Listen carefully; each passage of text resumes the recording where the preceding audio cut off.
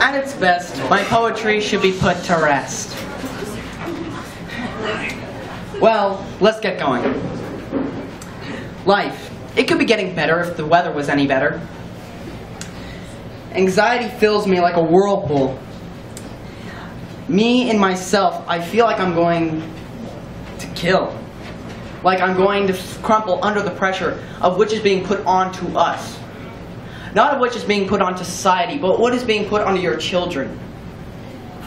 Sorry about that. Please make this hell stop. I see your ears bleeding. My poetry isn't any good. You guys would all be rather eating than listening to this in your own neighborhood.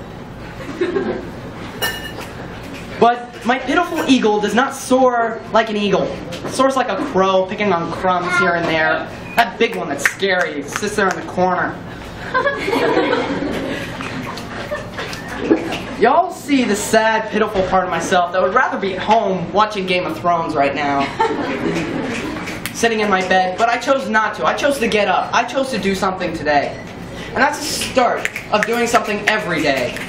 That's a start to doing something with your life, with what you can do, with this small existence of which is you.